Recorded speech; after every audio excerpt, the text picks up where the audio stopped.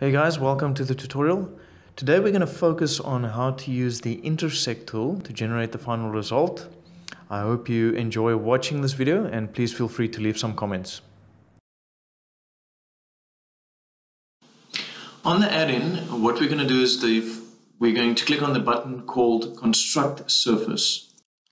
And I say that edge over there, that face, and that edge over there.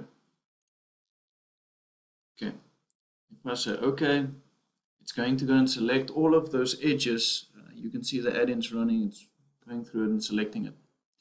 Now, sometimes when you run this, it swaps one or two of the profiles at the front here, and you might have to go and just drag the green buttons across, those green nodes.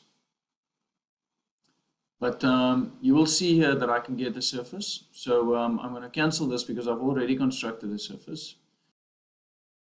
So I'm going to push that one up a bit. And that gives me a surface loft which looks like this. Okay. I'm now going to take a look at this, and I need to make a solid out of this one. So sometimes the add-in doesn't make a solid, but you can still make a solid from the inputs. So the first thing I'm going to do is I'm going to construct a surface revolve. Okay.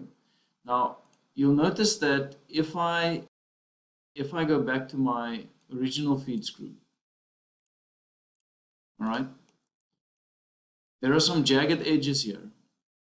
Okay, and you'll see that the jagged edges are not there for all of the cuts. It only starts round about over here, and the reason for that is because our shape is too close to each other. To make a loft here and to create a solid, we need to get rid of these jagged edges.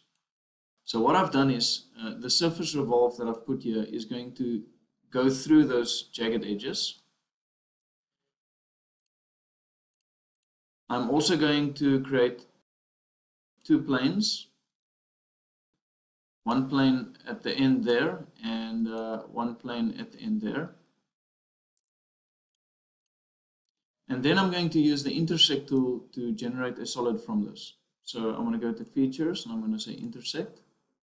And we will see that I'm going to choose that surface, that one, and that one. And we will say Create Internal Regions. I'm going to click the Intersect button.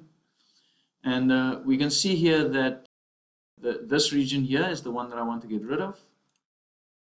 So I'm going to say let's choose that one. And we'll consume our surfaces, and I'll just hit the OK button. The result is what we would be looking for. So you can see there I've got one solid body.